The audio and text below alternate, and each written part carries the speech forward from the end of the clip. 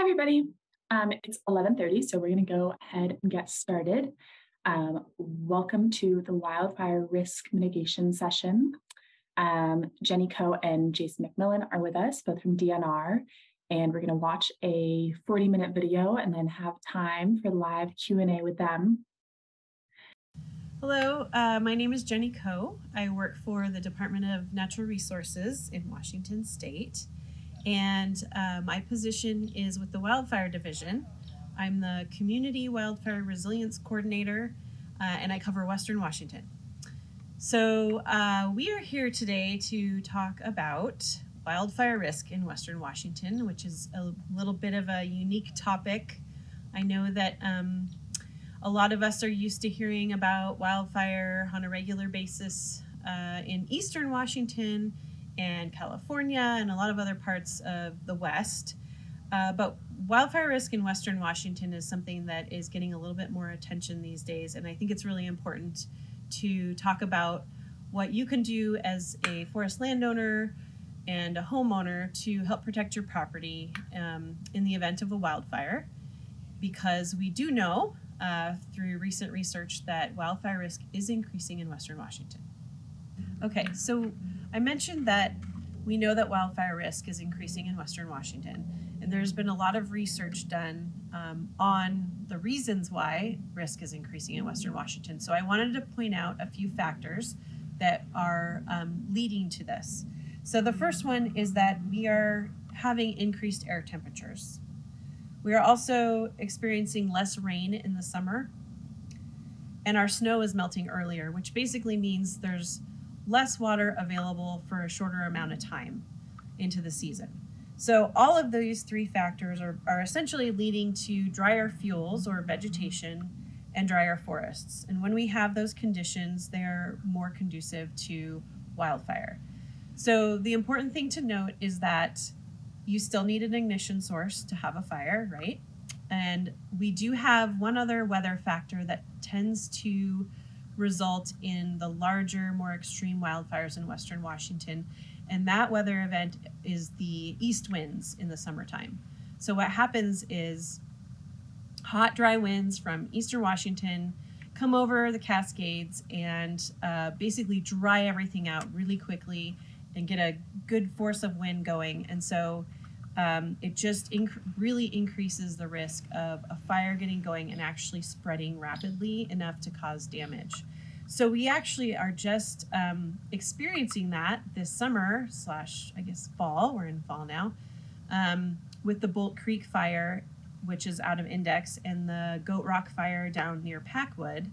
And those were basically fueled by an east wind event that happened earlier September that pushed those fires and helped them grow really large. So we are currently seeing large fires in Western Washington right now. And I think it's really good evidence that, you know, as residents in Western Washington, that we really start to think about what we can do on our property to reduce wildfire risk. So one of the main reasons that cause homes to burn down in wildfires is actually from embers. It is not a large wall of flame that takes your house out. It is actually the small things like the embers that tend to get trapped in places where you don't see them, or there are other types of debris collecting in those small places where the embers land, and they smolder and they ignite and can go unnoticed and burn homes down. So I want to talk about when we're looking at wildfire risk to homes and we're looking at the things that we can do to protect the home, we're really keeping in mind where embers can land and what kind of effect they would have. So we're going to focus on embers today as we walk around and look at a home here that we have in Colony Mountain Community. And I'm going to start pointing out a few things that I notice about this particular home that are either a good thing for wildfire risk reduction or maybe something that can be improved. So when we're looking at how to reduce wildfire risk to a home, science has shown that the area we want to focus on actually is the home itself, and then the area around it out to 100 feet, potentially 200 feet if your home is on a slope. And there's a term for that area. It's called the home ignition zone. So what we're looking at here at this house is we're going to start by assessing the roof, and we're going to work our way down the house and assess everything from the house, the structure itself, and then out within that home ignition zone. And I'll talk about different aspects of the building itself and the landscaping and the forested area as far as how to reduce wildfire risk around your home. So as far as the roof goes, the ideal roof protection in a wildfire is to have a fire-resistant roofing material that is Class A rated. So on this roof here, they have composition shingle, which is a great fire-resistant roof as long as it is in good condition and as long as it doesn't have a lot of debris collecting on it. So what happens is in roof valleys and where the different roof lines meet, those are areas where debris tends to collect.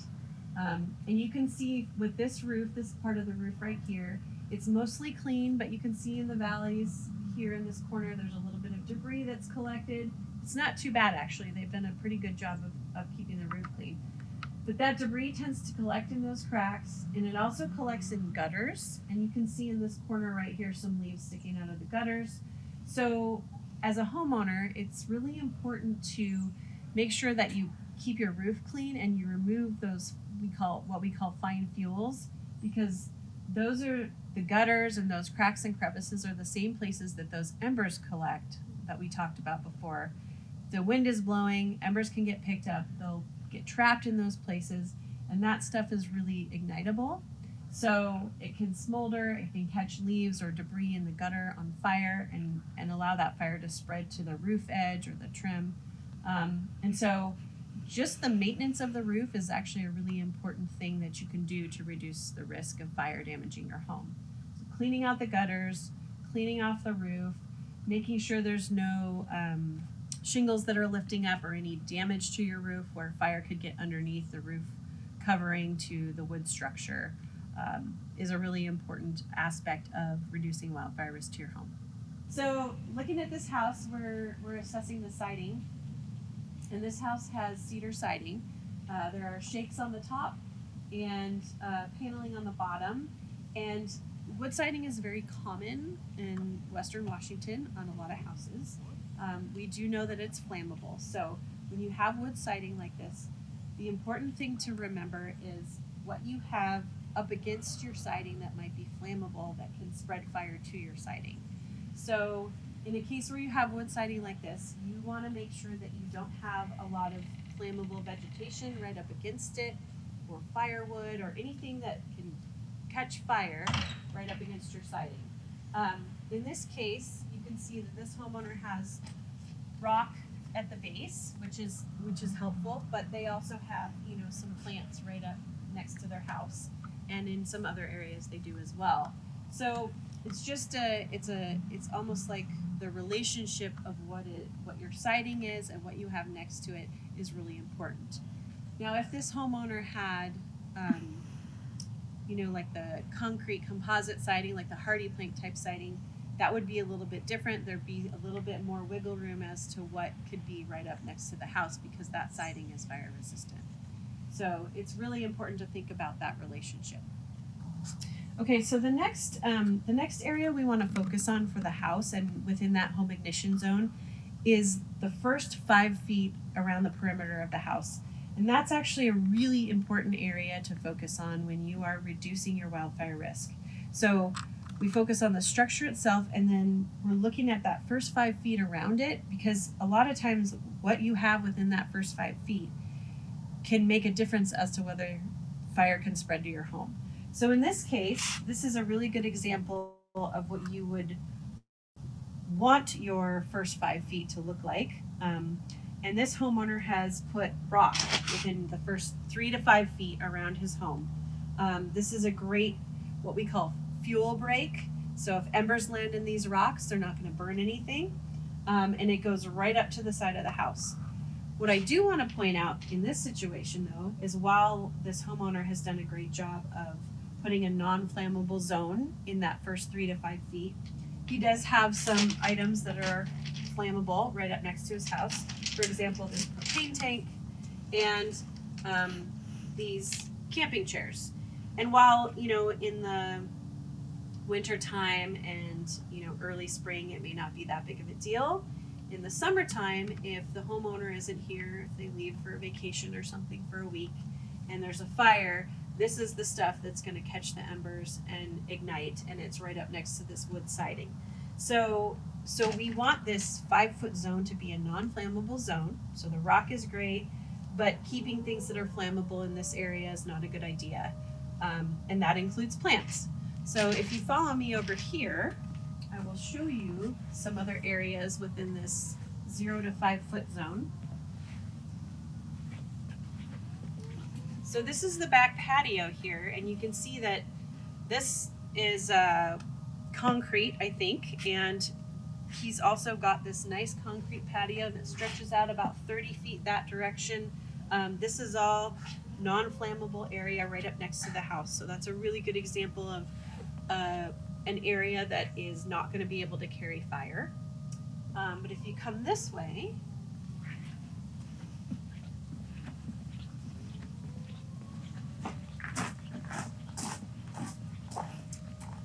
you can see that on this side of the house, this is a very common scenario in Western Washington and in a lot of places really, is to put plants and landscaping right up next to the house because it's beautiful. It adds color and interest to your home. However, this is that ideally non-flammable zone where you don't have any plants and you don't have anything flammable. So while this looks nice, in a wildfire, this is an area that could actually spread fire to the siding, which is wood.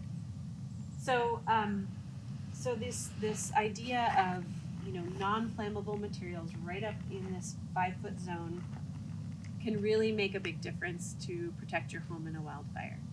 Okay, so we've talked about zone 1, which is the 0 to 5 feet out from the house, and how we want that to be a non-flammable zone.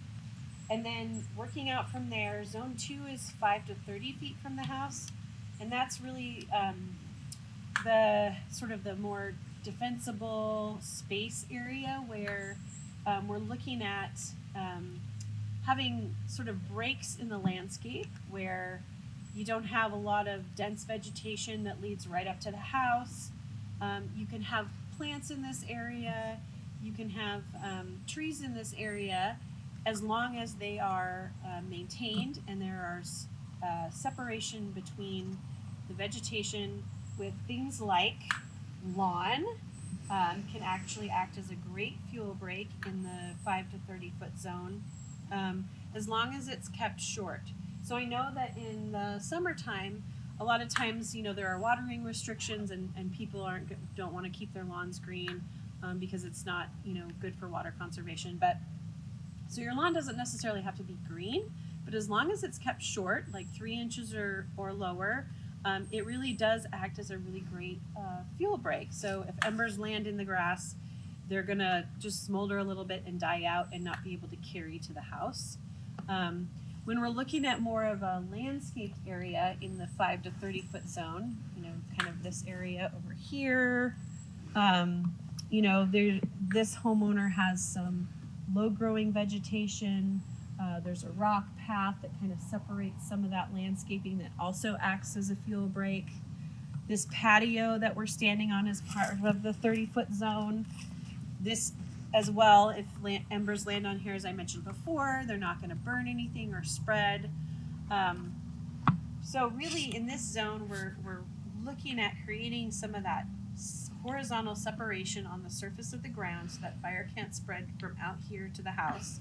But we're also looking at areas where fire would be able to spread from the ground up into a larger tree. So we're looking at the horizontal separation, but we're also looking at creating some of that vertical separation where we're reducing the ability for fire to carry from vegetation on the ground up into these larger trees. So for example, right here, we've got the patio that's non-flammable. We've got a little bit of lawn that also acts as a fuel break. And then we have this large cedar tree right here And so right now, there's, at least in this area right here, there's not a lot of dense vegetation that leads right up into these tree branches. If there was, that's something that we would want to remove. Those are called the ladder fuels.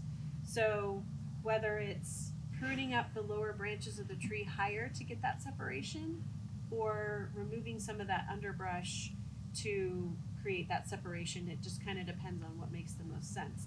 And for this particular tree right here, the homeowner has done some limbing to get those tree limbs higher off the ground so we don't have those ladder fuels. Now, we're looking at this spot right here, but in some of the other spots we can see, like back in here a little bit farther, some of these tree branches come down lower. And so there's more of a ladder fuel situation here where you've got, ferns and, a lot of accumulation of dead stuff on the ground that can really act as a ladder to carry fire up into these cedar trees. So again, within this zone, we're talking about breaking up those continuous fuels so fire can't spread from on the ground from out here to the structure, as well as breaking up those vertical fuels so that fire can't spread from the ground up into the larger trees. Because one of the things we want to keep in mind about fire is that we're not necessarily trying to exclude it from the landscape. Fire is part of our natural ecology, and it serves a lot of purpose when it is a low intensity fire. So what we're really trying to do is keep it from spreading out of control, from torching trees, causing embers to land on the house, things like that. So, and it's much more manageable when it's on the ground, is the other thing. Once a fire is able to carry up into the larger trees, it becomes a much different ball game for firefighters and a much more dangerous scenario. So we're really trying to break up that ability for fire to spread to your structure. So if you keep those concepts in mind, hardening your home, which is using fire resistant materials, keeping that 0 to 5 foot zone 1 a non-flammable zone, and then working with your landscaping to incorporate those fuel breaks like the short lawn or a rock pathway, and then getting rid of those ladder fuels. Those are really the main concepts to keep in mind when you are trying to protect your home from wildfire. So what I like to tell people is, because a lot of this stuff can be overwhelming when you start thinking about it all at the same time. So one of the best things to do, I think, is to step outside your front door, look at your structure, and start with the first 5 feet within your home, when you're looking at wildfire risk. One step at a time. And a lot of these things are just kind of end up being regular maintenance things that you might be doing anyway, like cleaning leaves and cleaning out your gutters cleaning leaves off your roof and cleaning out your gutters. So I don't want folks, homeowners, to get overwhelmed by all the things that can be done, and just start closest to your home and work out from there. One of the things I want to point out about this patio is the patio furniture.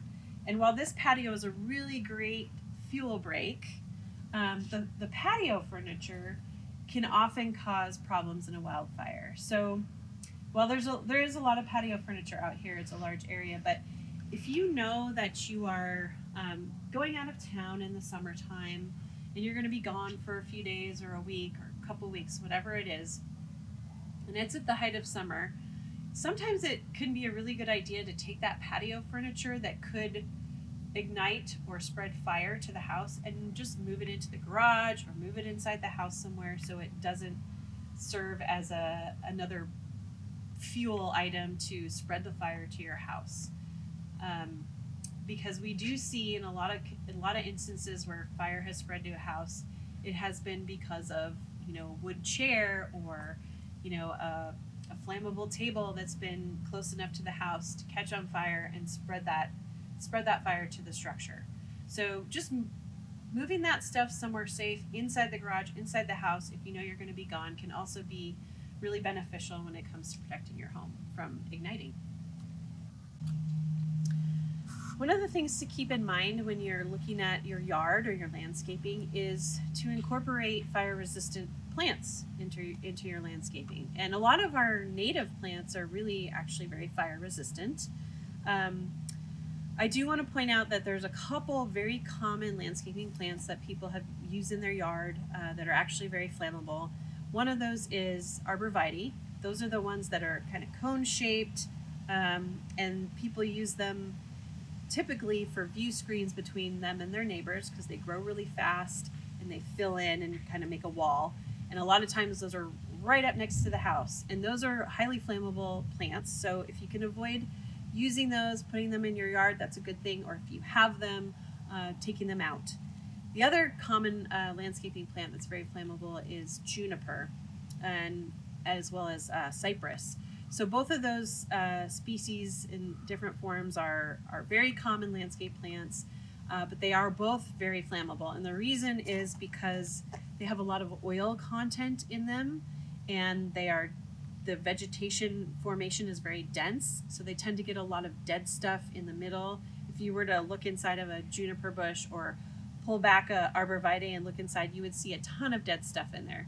So those two plants are highly flammable, and you don't want to have them within 30 feet of your structure if you can avoid it. But back to the fire-resistant plants, they tend to have less oil content. They tend to be smaller in structure, and our native plants are actually, they're adjusted to this area. They're adjusted to these conditions, so they tend to thrive a little bit better. And a thriving plant is always going to be a little bit more fire resistant than one that's suffering from drought or is stressed. So figuring out ways to incorporate native fire resistant vegetation into your landscape can be really beneficial as well, because you really don't have to have a moonscape and a bunch of concrete and rock around your yard to be fire resistant. You can have beautiful plants. It's just about creating that separation, making sure you're choosing more fire resistant plants, and not having that continuous vegetation right up to your structure. There are some really good resources available on fire resistant plants that we can talk about in the live session, and hopefully we can share some of the links to some of those resources. A lot of them will focus on native vegetation and share, if you're trying to attract pollinators or wildlife, or you want to know if a plant is deer resistant, it has a lot of that information in it too, because we realize in a lot of cases as homeowners and landowners, you're not just thinking about wildfire resilience, you're also thinking about, all these other important factors in your yard, whether it's wildlife or pollinators or whatever it is, beautification and color. All those things are important. So there are ways to achieve all of those things and still have a fire resistant landscape. Hi, my name is Jason McMillan. I'm the assistant fire manager for the Salish Fire Unit here in the Department of Natural Resources for Washington State. I've been fighting wildland fire for 30 years. Mainly in the Pacific Northwest, as well as other parts of the country. And in my career in Western Washington fighting fire, I've noticed that fire has been evolving and changing over my career. Fires are getting larger and more frequent than when I started back in the 1990s. And this is due to several different factors. Obviously, more people are out on the landscape, so there's more potential for fires to start. When I first started fighting fire, we were told that 90% of fires were started by lightning and only 10% were started by people. And now you can just flip those numbers, and 90% of our fires are started by people and 10% are started by lightning. And so that's a huge factor in fires in Western Washington. It's just having more folks on the ground. The other factor that we're seeing is a changing climate. We're getting a longer fire season. Fires are starting earlier in the year. Fire season's going later into the year. Like this year, for example, it's late September and we're still seeing red flag warnings, fire weather watches, etc. And the Bolt Creek fire, which started September 10th, burned 10,000 acres in under 8 hours. And it's one of those events where everything lined up. We had an ignition source. We had a red flag warning event, which was an east wind event with low relative humidity, high winds, and just blew down that Skykomish Valley, threatening the communities of Grotto, Bering, and Index. And so when folks say that we never have large fires in Western Washington, that there's, fire intensity is low in Western Washington, those are fallacies. And honestly, we do have the potential to have large fires. And in that wildland-urban interface and wildland-urban intermix are most firefighters' biggest concern, just because of the communities that are in that wildland environment. So what we've been discussing is how homeowners and property owners can make their properties more resilient to fire and help us as firefighters. When we come into the community, we know that the community has prepared for the fire. They've constructed their homes out of the materials that are fire resistant. They've addressed the home ignition zone around their home and the intermediate zone out to the extended zone. And for us as firefighters, when we come in to that community, we can focus on fighting the fire and not necessarily having to focus on protecting the structures. So, that's great. Forest health and resiliency, and also Firewise communities are great tools for people to be using. We were fighting the Bolt Creek fire, and we were noticing that in these communities, the fire was still several hundred feet away from the communities, and ember showers and were raining down into this community. And so the importance of keeping your gutters clean of flammable debris, anything in that home ignition zone is so critical, because these embers and firebrands are actually spotting out ahead of the fire. And so it's not the flaming front that comes through and burns people's homes down. It's these embers and firebrands that are landing like rain, and they're starting smaller fires out ahead of the main large fire. And most homes that are damaged or destroyed by wildland fire, that's how they're destroyed, is from those embers landing in areas that haven't been cleaned, in gutters, valleys, and inside your on your roof, if your vents aren't covered correctly, anywhere that the embers can land and start a fire, that's what you need to clean as a homeowner. We are here talking to Chris England, who is a homeowner in the Colony Mountain community. And I wanted to ask him a few questions about being a resident in a Firewise community, and give him a chance to talk about some of the things that he's been concerned about regarding wildfire, and some of the things he's done maybe around his home or his property that he might want to highlight as far as protecting his home from wildfire. So Chris, my first question is, why is this community, or why are you as a homeowner in this community concerned about wildfire? Well, because we live in the middle of a very dense forest that hasn't been managed since the 70s in any meaningful way. So there's 420 some acres, there's 80 homes, and a lot of thick material on the ground and standing as well. So we haven't had a fire in here since I've been here in 25 years. I know from walking around in the forest that there are groups of standing dead trees. There's some logging slash that's still on the ground. And we know that those kinds of fuels can carry a fire really aggressively and not only take out the forest, but take out the homes as well. So Chris, as a homeowner in Colony Mountain community where we know there's some wildfire risk, are there things that you have done around your property, maybe to your home or to the landscaping or the more forested area, that you think have reduced the risk to damage or destruction to your property? We've made an attempt, for sure. when we built the house, we didn't consider fire resistance whatsoever. We built with the way we could afford to build it. Sure. And so, you know, we don't have a cedar roof or anything. We have a fire resistive roof, but we have some cedar on the side of the house. So it wasn't in our mind when we were building the house. Mm-hmm. But since then, we've been careful. For instance, we do heat our home partially with firewood, and rather than have the firewood near the house, we have a whole shed that's, you know, 50 feet away. So, yeah. you know, if fire comes through, it'll burn there and not catch the house on fire. You know, we keep the gutters clear. We keep most of the plantings away from the home. Most of the home has gravel or other hard surface around near the foundation. So, you know, those things were done in mindfully of wildfire. Mm-hmm.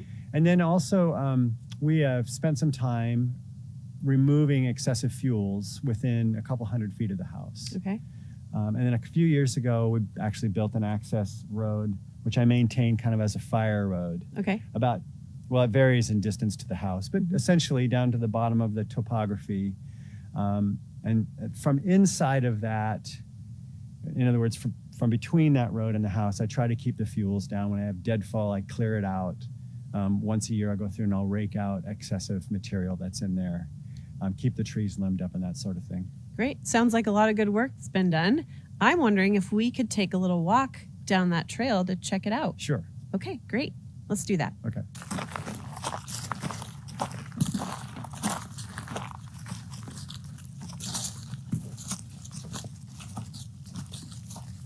So Chris, can you tell us like what kind of activities you are doing in the area between this road and the house?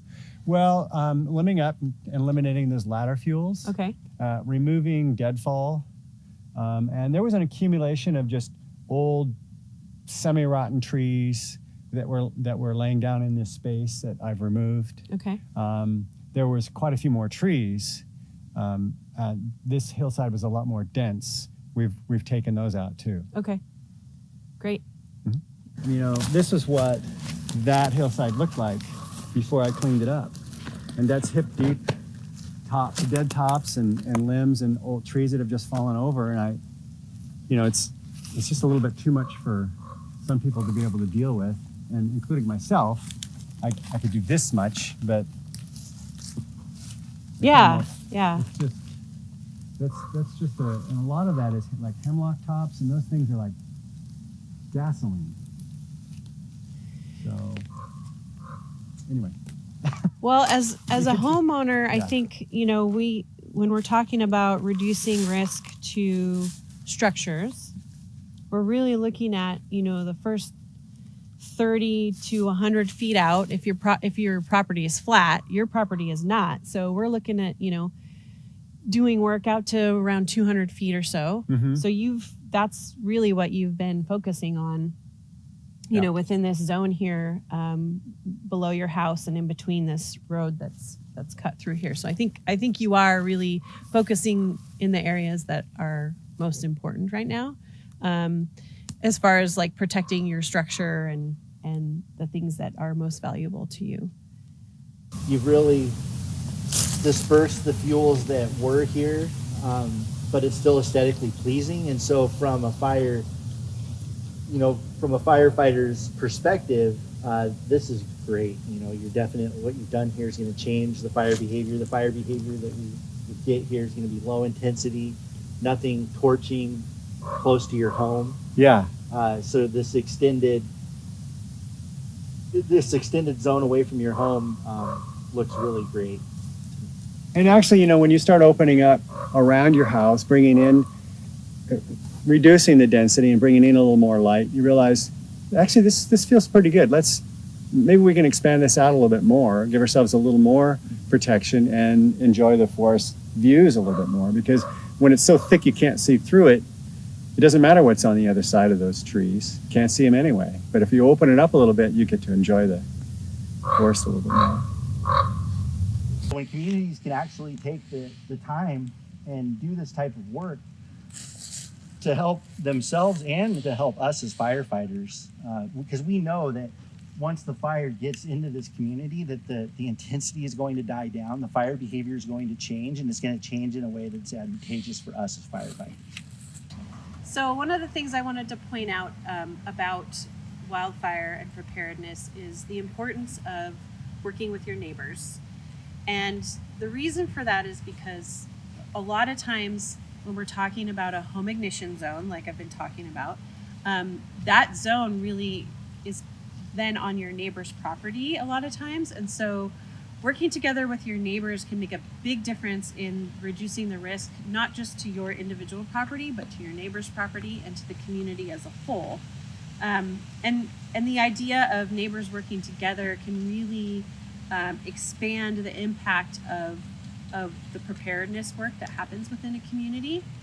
So one of the great programs that's available for communities to really understand their wildfire risk and do something about it, take some action, is the Firewise USA program. And this is a national recognition program for communities, and it provides a framework for community and neighbors working together to follow a path of understanding their wildfire risk, getting connected to wildfire experts, and then actually planning what they would like to do as a community to reduce their risk and following through on those actions. So this is a national program, like I said, and there are, I think, probably 1,500 Firewise communities around the nation. I don't remember how many there are in Washington State right now. But Chris is in Colony Mountain Community, which is a Firewise community since 2018. And so, Chris, I want to ask you, as a member of this community, what do you think some of the benefits are to Colony Mountain in participating in the Firewise program?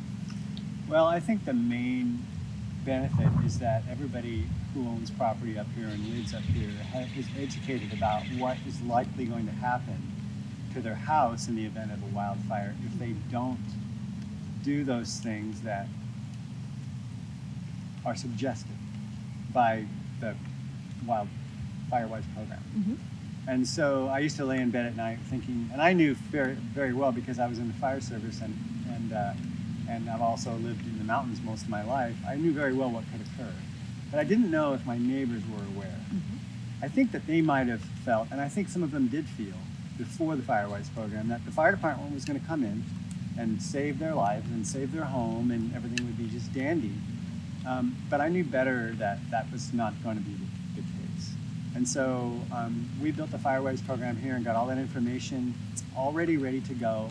You don't have to invent it. The publications are great. The information is really helpful. And then people can decide whether or not they want to do those kinds of things to get their house and their property ready. Yeah, so the Firewise program it's all voluntary, and a community can participate knowing that not every single homeowner within that community is going to take steps, but it's not an endpoint, it's more like a process. So a Firewise community might have 300 people in it, and 50 of those people are actively taking actions to reduce risk. But one of the action items that the community has identified in that Firewise process is to educate more of those homeowners within the community so they have a better understanding of what they can do and show them what a fire-resistant landscape looks like, or help neighbors that may be senior or disabled or folks that can't do some of this work themselves. Working together as a neighborhood is one way to get help to those folks as well. So I think there's a lot of different ways you can go being a Firewise community to do wildfire preparedness, and it's really designed for the community to identify what types of activities work best for them. And it's an ongoing process. So every year that community invests a certain amount of time and energy and sometimes money into the community to start working on taking those actions, working on the things that they've identified are priority, and renew their participation in the program every year. So it's great to see that what Colony Mountain Colony Mountain community has done over the last few years. And I know that as one of the leaders in the community with Firewise, that you guys, you and some of your neighbors and some other folks have ideas about what other things can be done as the years go on. And Chris has been, working with some of the forestry experts and some of the wildfire experts at DNR and the Conservation District to start figuring out, hey, how can we make some of these things happen? And that right now there's a lot of resources available to communities to help them do some of these things. So it's a really great program to get folks thinking about this stuff and to connect them to resources that might be available to help them actually take some of those actions. So there are a number of resources available for landowners to learn about wildfire risk and wildfire risk reduction actions and actually talk to a professional, whether it's regarding having a wildfire risk assessment of your property or a forest health assessment. There's a ton of resources available. So you can contact your local conservation district. You can contact your region DNR office, who will have forest stewardship staff that can come out and help you. There's also the Firewise website has a ton of really great informational resources on it, and of course information about the Firewise program itself. That's just at firewise.org. And then at any point you're welcome to reach out and contact me directly. I think my contact information will be on the screen. But again, my name is Jenny, and I'm the Resilience Coordinator for Western Washington for DNR. And I'm happy to answer questions and answer phone calls about whatever wildfire resilience questions you have.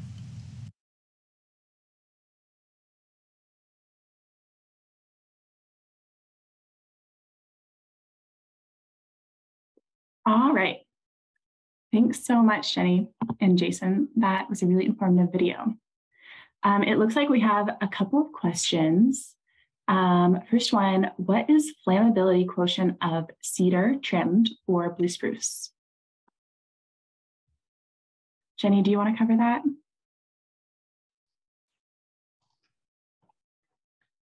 Yeah, and Jason can weigh in if he's seen something in his experience fighting fire, but so I'm not super familiar with blue spruce because I'm typically focused on more of the native vegetation.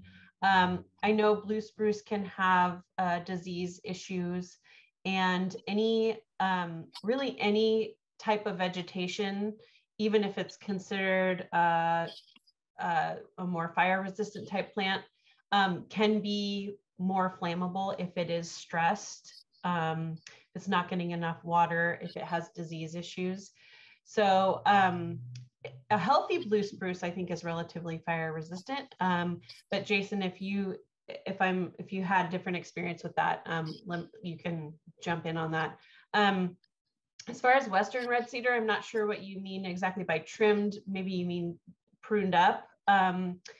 Western red cedar in particular is one of our more flammable native plants we have around here. However, it's one of our iconic conifers in Western Washington, and lots of people love them and have them in their landscapes and in their forests. And so my recommendation for cedars, if you want to keep them on your property, that's fine. You just want to make sure that those branches, which are particularly flammable, are pruned up above the lower vegetation with a good 6 to 10 feet of space, or a good 6 to 10 feet of space of the closest branches to your roof or your siding of your house. So hopefully that answers your question. I know there was another question right after that about fire resistant plants resources, and I put a link in there for you guys to access the resource that I typically use. Unfortunately, right now there isn't, like, the resource I listed in there is for Washington, Oregon, and I think Idaho as well. And there is a very specific resource that is for Eastern Washington for fire-resistant plants, but there hasn't been one developed for Western Washington in particular, if that's where you're coming from. That is something that I am hoping to work on and see in the future. But right now, the link that I provided is probably the best resource for fire-resistant plants. Great, thanks for sharing that, Jenny. We have a comment that Jenny, you did a great job addressing in the chat, but maybe you could just speak a little bit more about it. A participant says, "This is really depressing. I chose to live in Western Washington. I don't want to clear it all, so I live in faux Eastern Washington. I want that downed wood for wildlife habitat." Could you just, either Jason or Jenny, expand a little bit on how you can manage your land to keep it Western Washington-ish, but minimize fire risk? Yeah, so I think that's where, thank you for sharing that comment, Roberta. That is something we've heard from other folks before. And as we know, Western Washington, everything grows and it grows quick and it's pretty lush over here. So we are certainly not recommending you having to clear all the trees from your property.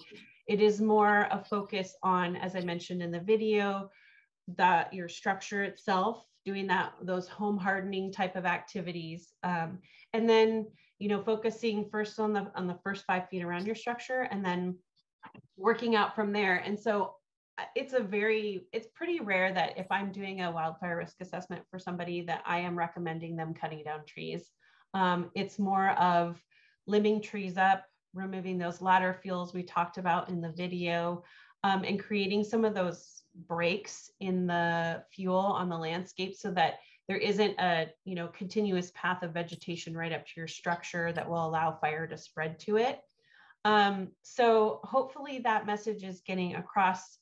And Roberta, feel free to reach out to myself or Jason if you have any questions, more specific questions about that.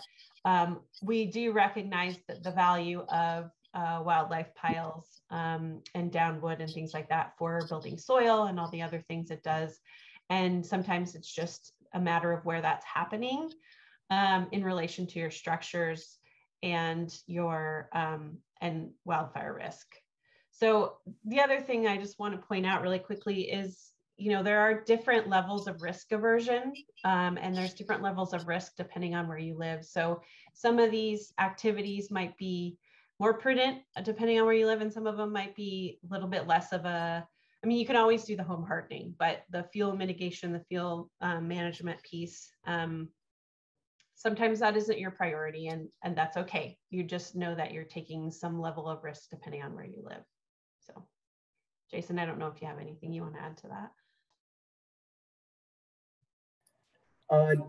That's a very complex issue, right? Changing the fuel types in Western Washington. We know that, when you take the timber away, then the timber was shading the understory. And so you're allowing more light into the understory, which is going to allow more brush to grow. And so it is a very hard question to have the right answer to. So I honestly feel that just having awareness of wildfire potential and wildfire risk is half the battle, right? Just knowing what the potential is, and then you manage your forest appropriately in how you want to manage your forest. And I get it. We live in Western Washington for a reason. We love the lush, the green, the beauty of where we live. So, these are just ways and tools that we're providing for folks, but by no means are we asking you to go in and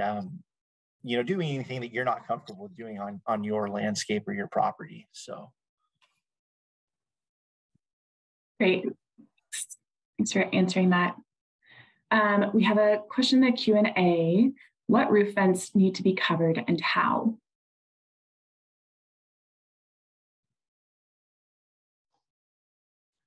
Trying to find my unmute button there.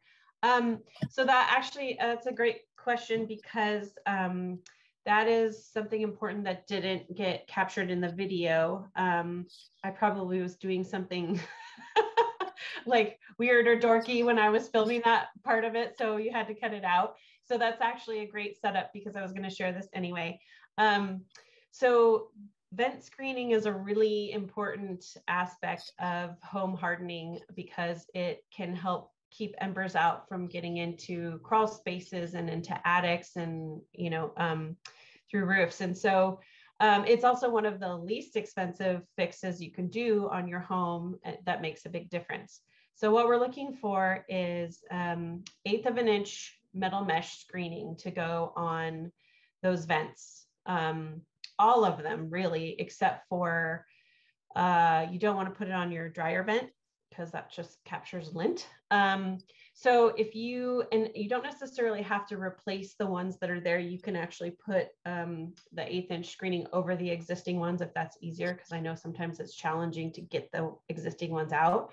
So crawl space vents, attic vents, roof vents, anywhere where you have a vent except for your dryer vent, you can put that 1/8 inch metal mesh screening on, and that will keep embers out that are big enough to actually do damage. So I hope that answers the question. Yep. Jason put that in the chat as well. And I know I've gone looking for that, and they sell it in rolls and sheets at least in my area, which is up in Bellingham, at hardware sales. So I'm sure that's something you can find anywhere and get whatever size roll you need. Great. It doesn't look like we have any more questions. Anybody has a question, put it in the chat now. But otherwise, Jenny and Jason have both put their emails in the chat, and you can reach out to them if any questions come up.